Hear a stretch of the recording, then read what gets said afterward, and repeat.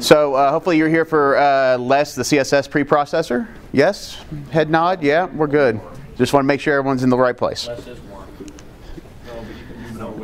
So just a little info on me. I'm Jake Smith. I'm from Dallas, Texas. Been a developer since '97, doing a lot of front end and PHP and some Ruby on Rails.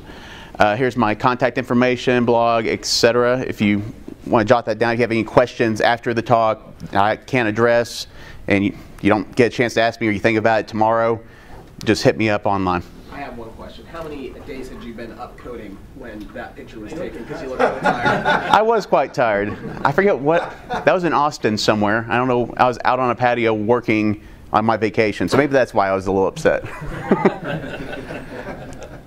So what is LESS? So as I said before, it's a CSS preprocessor. One thing I always try to say about LESS is the syntax tries to be as close to CSS as possible, so it's a very easy transition for people who are CSS developers or people who do a lot of front end. It's a real easy transition in. SAS is a little more, I don't know how I want to describe it, programmatic. I don't know, it's not as in line as LESS is, and you'll see that through the examples. And once again, one of the big advantages of using LESS or any other preprocessor is the organization in your code, so helping you to be dry. So this is the actual definition of what LESS is. I think I got it off their site or something. So it's an extension to CSS. LESS is not only backwards compatible with CSS, but extra features are added to it. So the big question is, what LESS is not. It is not going to solve your IE problems. I am sorry. There is no tool for that. You are... Can help with managing them, though. Maybe. And it's not going to save you from yourself. So if you are writing bad CSS, LESS isn't going to clean it up and say, poof, awesome CSS comes out. That's not the case either. So, variables. This is probably one of the biggest things, and like everybody who's ever done CSS is like, oh my gosh, if I just had variables, life would be so much better. I wouldn't have to redefine this hex color 20,000 times and stick a table of contents at the top of my CSS stating this hex is this color. Now we actually have variables for that in LESS. So right here I have all my hex colors all easily readable, so I know exactly what color that is, and I can reuse it everywhere in my LESS file. Also, you can actually store something like a path. So if you had different paths to stuff that you wanted to reference, like thumbnails or profile paths, and you were referencing that in your CSS, you could actually store that as a string there. I also like to do font stacks, so I'll put them in a variable also. So if I have a serif or a sans serif font stack, or just a particular theme that needs a different type of font stack, I'll create a variable for it so I can just reference that right there. So that makes it really useful for me. Now I put this slide in here just because LESS can do it. I see absolutely no reason or point to having it. Really, I should probably just take the slide out because it's really pointless to me. But you can have a variable called fnord and then have another variable where the value is fnord, and you do that. Meh. So what does that do? So essentially, So it pretty much takes the value of this right here. So you see the value is fnord. So you have a variable name of fnord. So that's what it would actually output. Oh. Yeah, you see it's quite pointless in LESS. I don't know why. It just got added in there because a lot of languages already do it. So nesting. So I have a simple example of my nest here. So we have an A tag here. So we have a link. And then a lot of times you're going to have a hover or a visited or some other pseudo class that you want to apply. So I stored it inside of my actual block right here. And you'll notice this little ampersand right here. So it's saying I want it to be touching its parent element. So the output would actually be the A with the A hover and the A visited. So, okay, well that's awesome. Well, let's go a little deeper then. So let's say I have a tweets class. Now in this tweets, we're just saying it's a ULLI. So going to have my UL, I'm going to do the LI, I'm going to do the A. Oh, it's all one big package. It's awesome, great. So you see the output, tweets, tweets UL, tweets ULI, tweets ULIA. There's a problem with that. So I'm really bloating my specificity when it's not necessary. Like I could easily shorten that. But I was like, okay, well, I'm just following my HTML structure. You know, ULIA, I'm just going to see that you don't do that because you're going to absolutely blow up your CSS. It's going to overspecify, and you're going to start having specificity battles nonstop. So nesting is good, but with rules. So only nest when you really need to. So I just kind of took it back a step. The tweets UL, the LI, and the A outside. So all I need to do is reference tweets A or tweets LI or tweets UL, and I'm covered for this example. So I brought back the specificity, and so it's no longer a major pain. Now once again, this is a very simple example. You could really blow it up real bad. So one rule so the rule I tell people is never go more than 3 levels deep on your nesting. If you're planning on doing that, you're doing something wrong. With that said, I personally have started just doing it for my pseudo classes. So like you saw with the hover and the visdid and stuff like that. I felt that's a better way of controlling the specificity and not bloating it out. So I really don't use the nesting as much anymore just because of the chance of bloating your CSS, in my opinion. So something new to LESS 1.3 that just is something recent. You can actually do an import like right here. So I have, so this is a media query. And hold on a sec, did I do that backwards? No, I did it right. Okay, just want to make sure. Kind of got lost there for a second. So we have a media query called media screen and a max width of 400. And I have my, my stuff in there. Then I have another class declaration called .grid. And inside of there, I do a media query inside of it. So what LESS is smart enough to do is it'll actually it'll wrap the media query with that right there.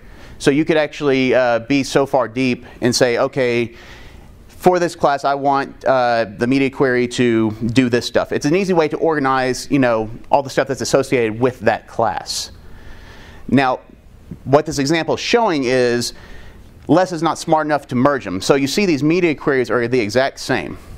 It would be more efficient if it would just add this inside of there. Sadly, LESS is not that smart when it comes to this, but it's still a very beneficial thing that you can do. Any questions so far or anything? Okay. So imports. How many people have actually used the CSS import?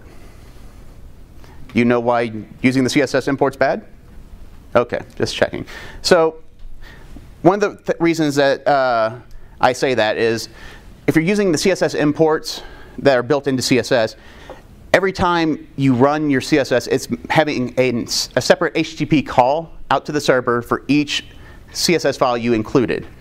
That is bad. That is going to slow performance on your site.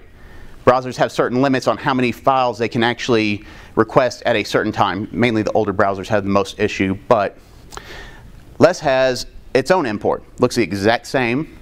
The only difference is it actually loads it all into one file. So in the end, you have one HTTP request instead of 15. And it makes it easy for you to abstract out into different files what you want your CSS to be. So this is just kind of a basic example. Fearless was the name of a little mixin library I had for a while. And so I just kind of broke it down into there, and I just included stuff as I wanted. And then I had application-specific imports that were just specific to that particular product. And so that was just kind of my organization, but that's how imports work there. New to 1.3, though, you can actually do imports inside of declarations. So I have my .grid there, and let's say I have a grid file that I want to include. Now you notice I don't have to have the extension there if it's a LESS file. If it was a CSS file you were including, you'd have to actually put the .css. So let's say all this content was inside of that grid file. So it's going to just import all that and just drop it in right there inside of that grid declaration. That's pretty cool. What I like more is what you can do with media queries in the new import. So down here, you have @import mobile. So I have a mobile.less file, screen, and width max width of 400 pixels. And the output would actually put in whatever I had in my mobile.less inside of the media query right there. Pretty handy.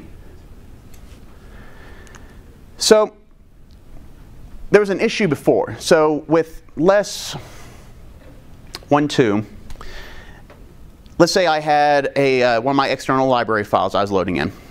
And let's say that had an import of something else. And that had an import of something else. Well, what happens if I import the same file twice? Well, it would start duplicating the code. I started noticing when I had 5 of the same declarations in the CSS, something was not right. So in 1.3, LESS implemented import once. So it's saying only import this file once. Well, then me and some others got on their on the GitHub and we're like, hey guys, you know, this is usually just outputted, like, you know, compiled out to CSS. So import once really isn't a big deal. So shouldn't import just import once by default? And they're like, oh yeah, you're totally right. We should just do that. So import once lived for I think one release. And in 1.4, it's being removed. So now import does import once. So no worries about that anymore. And 1.4 just released beta 3 days ago. So it's on the verge of releasing. And I'll talk about some of the great new wonderful features that are coming out in 1.4 at the end. So string interpolation. So right here, some of the stuff I used is, so we have like an image path. So let's say you have like a CDN or something. And let's say something went south with this CDN and you're like, oh crap, I need to change CDNs. So we're like, okay, well, I guess I could grep everywhere where this is at, but that's not fun. What if we just have a variable set up right there? All right, cool. So I can easily swap out whatever CDN I'm referencing these static images in, or fonts, or whatever assets I'm loading into my CSS. And once again, there's still, those are examples from the paths and stuff I was talking about earlier. So right here is what you actually would use to put it in there. So you see the @ symbol with the curly brace, and then the variable name and the curly brace. That's how you would reference a variable inside of a string. So I also do it down here with my sponsor path. And that's how I would just load stuff in like that. So that's how I use string interpolation for a while. Now, oh, dadgummit, I forgot I had those things. Isn't it so much more helpful with that? Then we're pointing at the red dot. Got ahead of myself. All right. So new to LESS 1.3, they added in that you could actually use these variables inside of the actual declaration also. So what I just showed was you using it in the actual value. Now you can use it in the declaration. So I was just playing with it one day and I was like, okay, I'm just going to use the word red as an example as my variable. Well, as you can see, LESS took what red is and actually gave me the hex of what red is. That's not really what I was thinking I wanted. Okay, I'll just wrap it in quotes. That's not really what I was looking for. So right here, I do the little tilde, and that's what it actually escapes it. And so I can actually get what I was really looking for, promo red box. Once again, this is just an oddity because I chose the word red, and it happens to be a CSS color. And LESS is trying to be cute and give me the hex for it. So smart, but sometimes just does not do what you want. So, operations. Not the game, but the actual operations here. So, right here I have a base color. So we have our base. Actually, I can't tell you what that color is. I have no clue what it is. But I can sit there and I can make it a little lighter by doing that plus CCC. So it's doing hexadecimal math right there. Plus 333, and I'm making it a little darker. Now, there's other functions I'll talk about a little later that are easier than that. It's just an example to show that you can actually do hex math. So right here, I have my base padding, and then I want to do a +5 to it. So that's going to make my padding 10 pixel or 15 pixel by 10 pixel. So you can sit there and you can update your base padding, your base margins, whatever you want to use your variables for. And also you have stuff like this. So I have a circle mixin, which we'll talk about mixins in just a little bit. But I want the size variable to be here for the height and width. But for the border radius, I want it to be half the size. So I just do that right there. And that'll give me a nice pretty circle.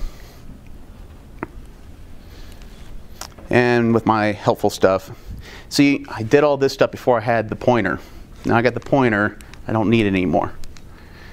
So, mixins.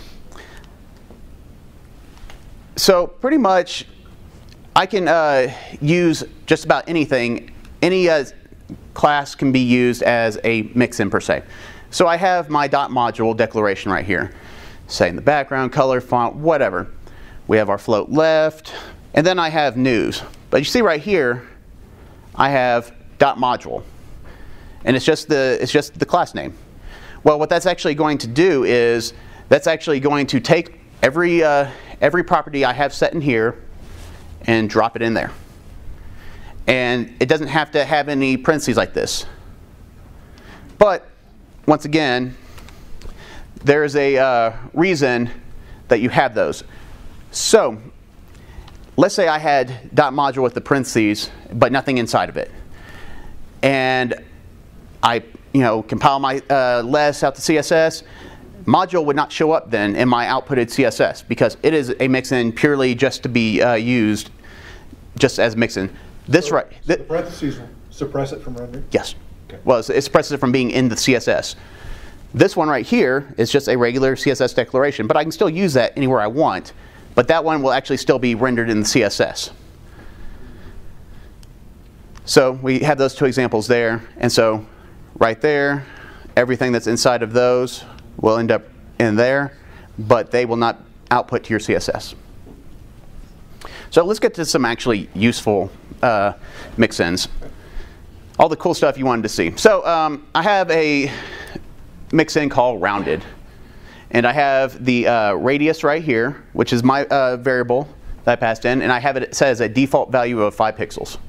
Now, you remember, for those who went in Justin's talk earlier, nobody wants to repeat all these browser prefixes. No one wants to remember them all. Nobody wants to do all that fun stuff. So I put them in once to this rounded mixin, and I put the radius right there, and I'm done. Right here, I have shadow, and you can see you can put just about anything for the predefined variable. So WebKit, box shadow, etc. Now, one of the cool things is, let's say I have a transition one, and I have 3 different variables set up. Well, it would be kind of a pain to have to go who, duration, easing, who, duration, easing. So what LESS has built in is what they call arguments. So it's going to take every argument that's passed to your transition and drop it in there. So you don't have to repetitively do each variable name across. So it's going to take, let's say I did transition, I didn't pass in anything. It would say all, half a second, ease out. And it would apply it to all the prefixes right there. Any questions so far, or nothing? All right. So arguments is just, it's like implicit. It's everything. Okay. Yeah. So the word arguments is always available inside of there, and it'll take every argument that you pass. You don't have to pass something called argument. No. It's automatically there for your use. So LESS has what they call mixin matching. Now I don't have too many wonderful examples on how to use it, but I have this right here. So, like I said before, the variable can be just about anything. So, let's say I have a variable of switch and I set it to light. Well, you see I defined mixin 3 times here. So I'm not overriding mixin every time. I'm saying if that's dark, I want you to do this right here. If that first variable is light, I want you to do this instead. This @_ means I don't care what the first variable is, you're always going to do that. So this is your default. This will always be there if this mixin is called. The stuff inside of here is only applied if the first variable is light or this one is dark. So I pass in light. So we have mix in, we have the switch of light, and I pass in a color of 888. So it's going to output a display block. Hold on. I know I got, there we go. Yeah. It's going to find that one. And it's going to say, hey, I want you to lighten the color by 10%. And it's also going to say, hey, there's a global one too. I'm going to apply that display block also. So the output is going to have the display block from the global, from the @ underscore, and it's going to have the color lighten from that one. Any questions regarding that? Yeah, it's one of the newer features that I haven't seen a lot of people utilizing too much, but it has its benefits for sure. So you saw right there where I was talking about darken and lighten and stuff like that. So LESS has a lot of built-in functions, and it has a lot of great color functions. So it has these as of right now. There's more of them coming out in 1.4, I believe. So we have our lighten and darken, which I checked. So I did this right here. I wanted to see what would happen if I put in an RGB or hex or an RGBA as my color value, or an HSL, whatever. I wanted to see what happens. So every time you use lighten or darken, you're going to get a hex back. So no matter what the value is put in, you're going to get a hex back for this. So darken is obviously going to darken it by whatever percentage you say. Saturate is going to saturate by 10%. Desaturate 10%. Fade in is going to fade in the color by 10%. Now fade out is actually going to return an RGBA because it's actually going to mess with the alpha. And same with fade. It's going to mess with those right there. So it's going to give you an RGBA back for both of those. Now spin is pretty cool because, so imagine the actual like color wheel. And you're saying, hey, spin that color wheel how many degrees?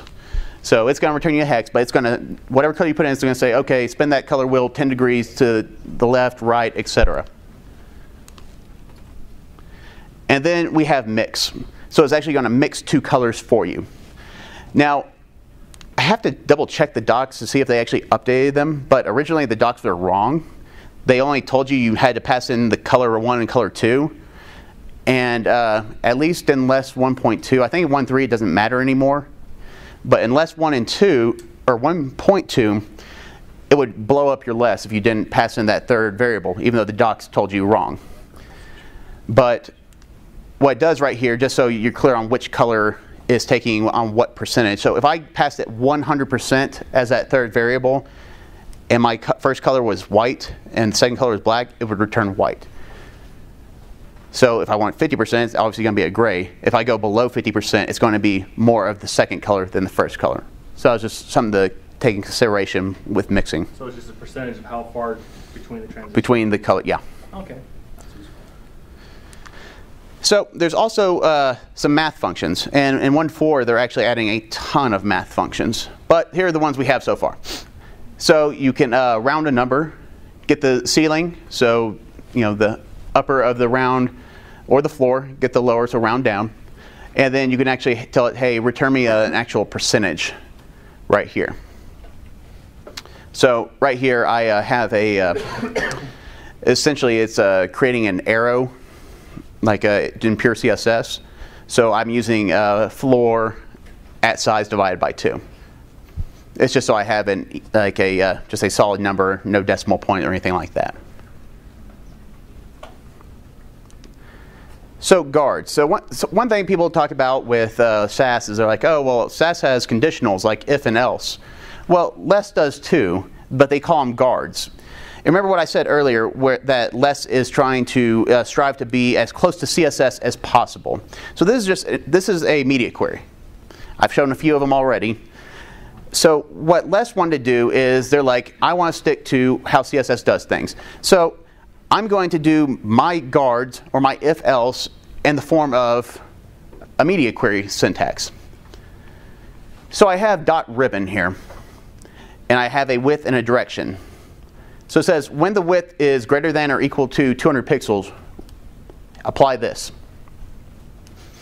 So that's essentially how LESS is doing its own if conditional. It's just doing it like that. It's saying when that, then run this. So what if we had ribbon at width and direction? So when the direction equals left, if the direction equals left or the direction equals right, then run whatever inside this declaration. So just like in media queries, ORs are separated by commas.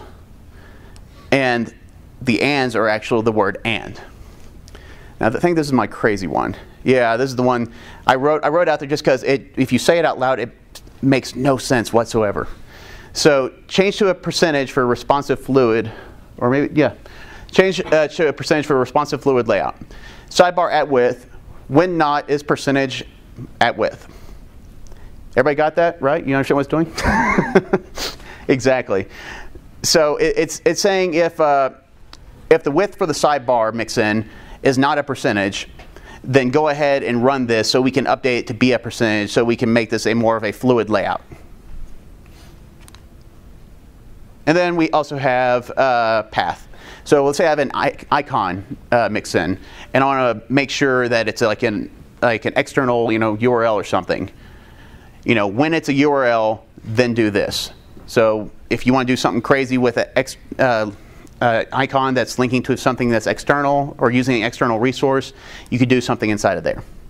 So there's just different things you can do with the guards. Now there's also a couple other things you can check on. So you have the unit checking of is pixel, is percentage, is EM.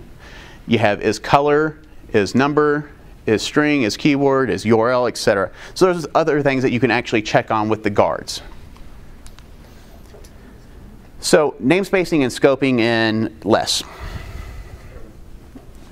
So right here we have a wide theme. So literally it looks like just an ID, and then we have stuff inside of it.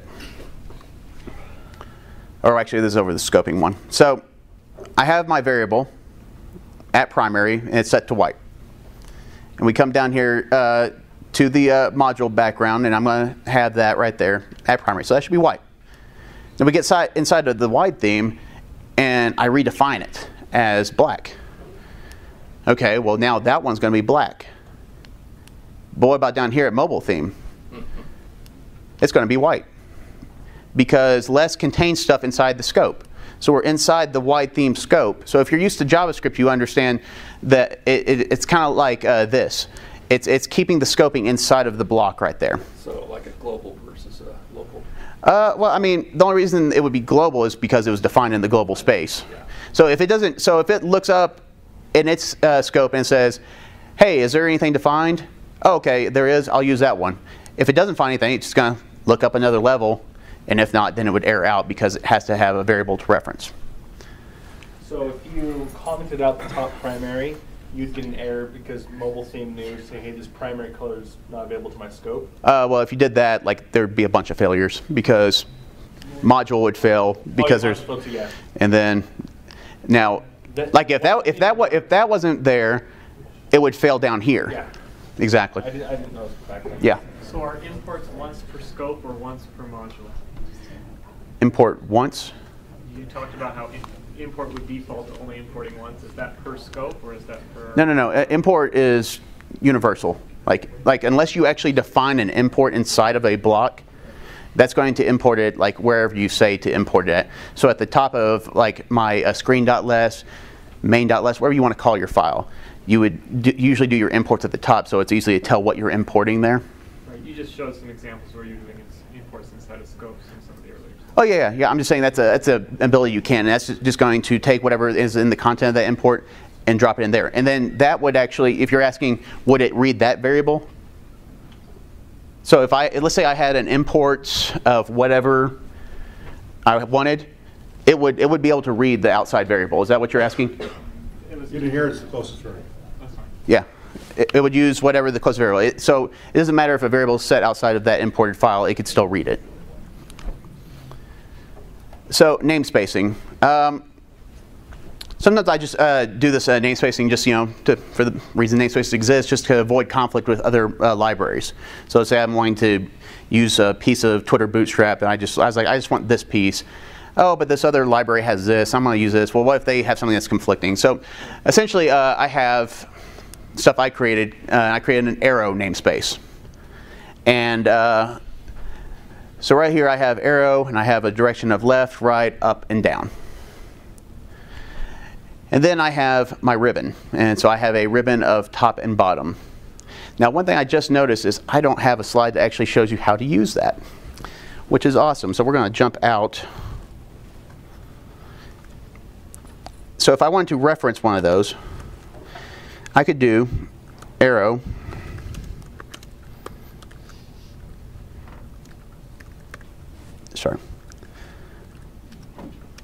or I could do, and that's how you would use that right there. That's essentially how namespacing is. I don't know why they still call it namespacing. It's okay. It's not heavily used in LESS. It's just something I just did just to make stuff a little more simplistic and organized. But essentially, if you look at it, it's just valid CSS. It's just an easy way to reference a method that's inside of something, or a mixin that's inside of there. So if you just look at this as just like plain CSS, this would just say, what is the parent sibling? Give me top that is a parent sibling of arrow. And essentially, that's just the way it works for mixins. So you could actually call it like that.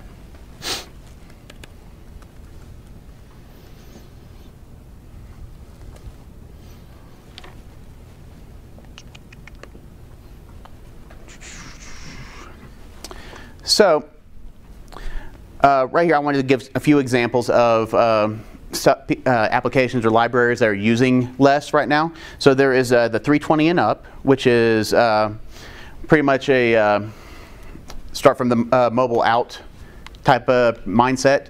So it's I guess you'd say it's a framework or boilerplate code for doing mobile first. So they utilize LESS. As many people probably already know, Twitter Bootstrap is made in LESS. And for both of these projects I've looked, and someone has gone out and they forked it, and they did it in Sass, or they did it in Stylus. So you can find forks for pretty much any repo. If there's a Sass project, chances are somebody went and forked it and did a LESS version of it. It's just kind of the way it is. So we've talked about all this cool stuff, but how are we actually going to get the CSS?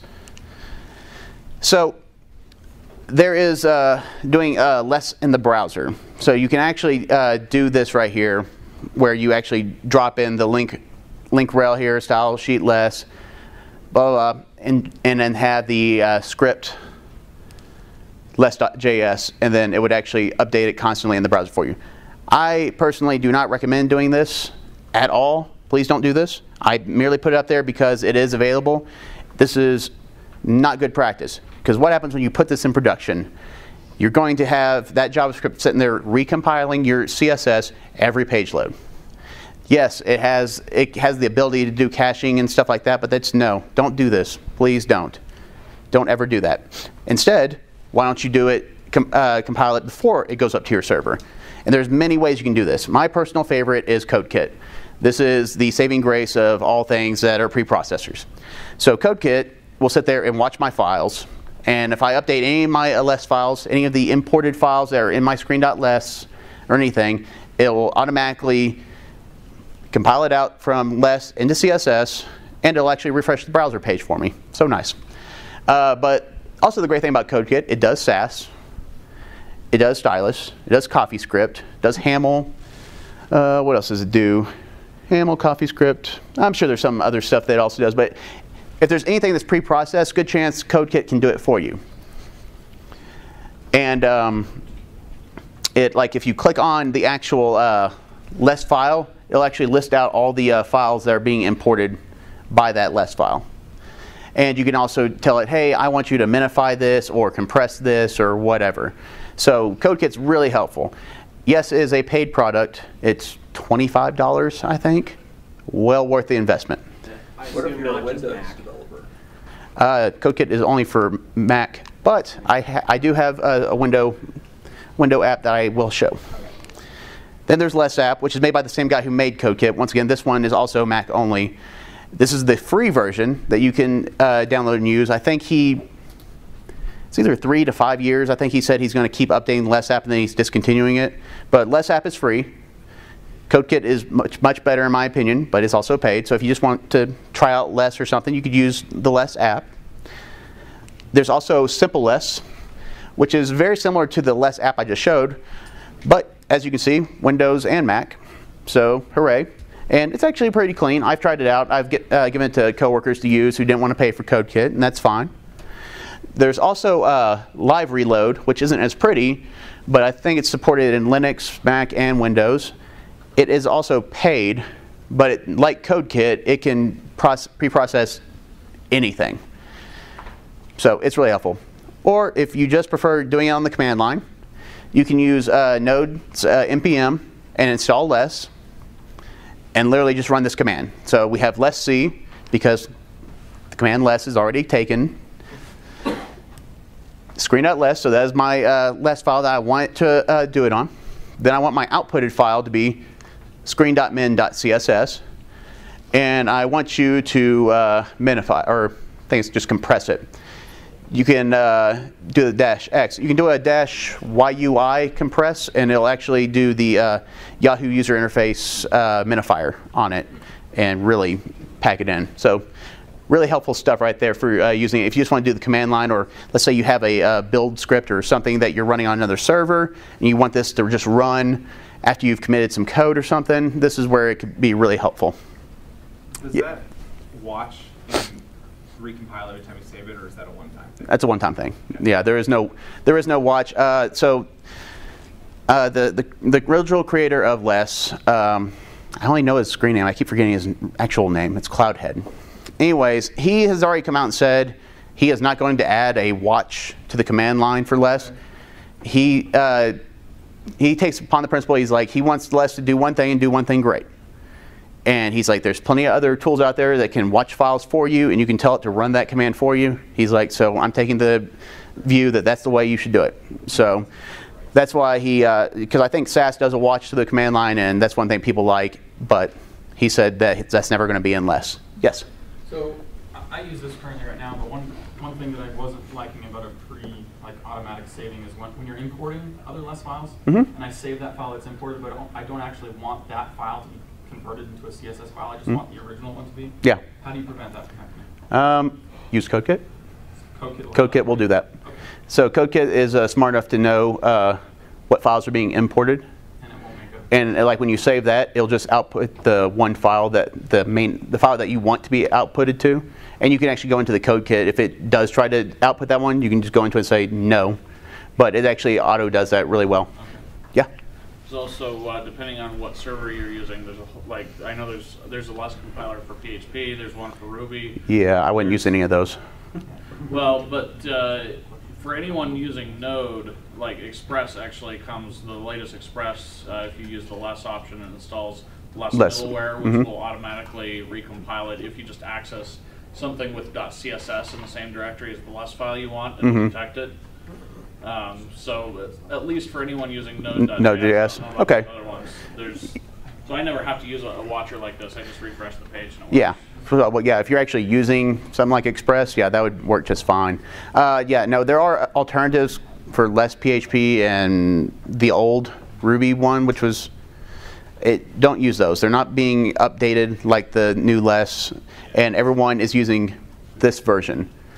CodeKit, everything, they're going off of this version of LESS. So don't use one of the other ones. So this is the less.js one. And if you go to lesscss.org, that is the website. So LESS versus SAS. So pretty much every time I give a presentation like this or have a conversation, it's always like, why not SAS? SAS is way better. SAS has Compass. You know what? That's awesome. It does. Compass is cool, but I mean, what is Compass? It's a mixin library that's maintained by some really smart people. That's great. There's also LessHat, which it's lesshat.com, I believe. It's newer to LESS, but it does everything Compass does and some. One thing that Compass does that I think is amazing is the sprite generator that's pretty much built into SAS. So I could actually pass in a sprite, and it would, or pass in the images, and it would actually create the sprite for me. That's one thing I think SAS is awesome for, and it's really cool. But I create my own sprites anyway, so it's not a big deal for me. Here's two things at the moment that SAS can do that LESS cannot, that really stand out to me. So there's the SAS extend. So you saw earlier when we actually called on a mixin, or we called on a CSS class, and I told you it brought in everything that was inside there and dropped it inside of that spot. Well, what extend does, instead of actually pulling in that code and dropping it in there, it just takes the class name of the one you were referencing and just puts it onto that declaration right above it and just comma separates it. So that way you're not actually duplicating the actual property declarations or property definitions. This is coming in LESS, next version. String interpolation can be applied to the property. So you saw where I did it in the actual declaration. You saw where you could do it to the value. You still can't do it to the property in LESS. Don't know the reasoning behind it, but much smarter people who are working on the actual app probably know why. Or if you just do what I do and just go, go hoard through all their GitHub stuff, you'll find the answer real quick. So I also have gotten questions on, hey, preprocessors are stupid. They bloat my CSS and they do bad things. No, they don't. That's you. Anybody who's saying, this bloats my code or this does that or this, it's you. You're bloating your code. Remember when I said about the nesting thing? Try to avoid the over nesting, the over specification. Importing stuff you don't need to. If you just take your time and be careful with what you're doing, you're not going to bloat your code. You will actually minimize and be a little more drier. So what's next? So there's a lot of cool things coming in LESS, and they just released beta 3 days ago. So I'm assuming we're on the verge of the new version of LESS. So extend functionality. Yay, it's finally here. After all the SAS is way better because it has extend, that's about to be put to rest. So LESS is taking a different approach of how they're going to use the extend functionality. They're actually using it more of a pseudo class, or essentially, or pseudo mixin, whatever you want to call it. So I would just, whatever declaration I wanted to extend something, I would put this : extend, and then I put the inside of it the declaration I want to extend from. So that's how the format of the new LESS is going to be. All math will have to be wrapped in parentheses. So you saw I had a few examples that weren't wrapped in it. Well, as of 1.4, everything will all math functions will have to actually be wrapped in parentheses to work. Let's see here. Variables can be used. Okay, so you can actually now start to use variables as the default values of your mixins. So let's say I have a dot module, and I have my width for the local variable. I can actually use at the base width variable somewhere else as the default value for that mixin. So that's something you couldn't do before in LESS. And there is a ton of math functions being added to LESS: power, pi, tan, sin, cosine, etc. And then you have the convert function. So anytime you do any kind of mathematical stuff with like an EM plus a pixel and stuff like that, the results are never what you expect. Like it's never quite right. So what they're doing now is there's actually now a convert function being added to LESS, and it'll be out in 1.4, to where you can actually, okay, let's so if I wanted to add this 5em to a pixel, I would do a convert 5em to pixel, then I do the plus, whatever the pixels I'm wanting to do the math on. So that's some of the cool new features that are coming out to LESS. Like I said, beta 3 released 3 days ago.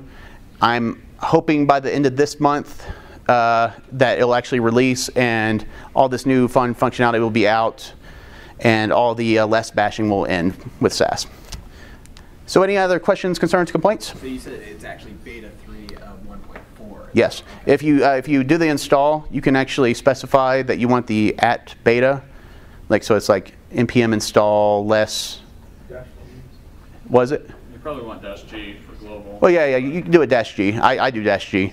And then it's like @beta, yeah. and it'll install the beta. So you can actually try it out right now if you wanted to. Yeah. Do you have this set up to work with a continuous integration? You could. We're in the process of doing that at my place right now. We're hoping to get it done this sprint. So we're doing all of the so after it our Git hooks, after he pushes it out to our Jenkins server, it will then run the so we got Node and everything installed. So then it's going to actually run the LESS C command on it and just output it there. That way we don't actually have to commit our outputted CSS file.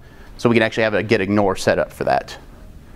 That way, because the one pain point of doing of committing your actual outputted CSS is you get merge conflicts on the CSS, which you really don't care about. You care about the LESS. The output is fine. Your local output is fine. When you get to the server, you could actually say, hey, run this LESS C command, and then it would just output right there, and no worries about having to do it local, then pushing up. Does that answer? Yeah. Okay. Some. All right. That's cool. Anybody else? All right. Well, thank you for listening. Like I said, I'd love some feedback on the talk. There's the link for the joined in, also QR code if you're still into that. Contact information again. If you have any further questions or something you think of next week or whatever, just shoot me an email, Twitter, whatever. So thank you.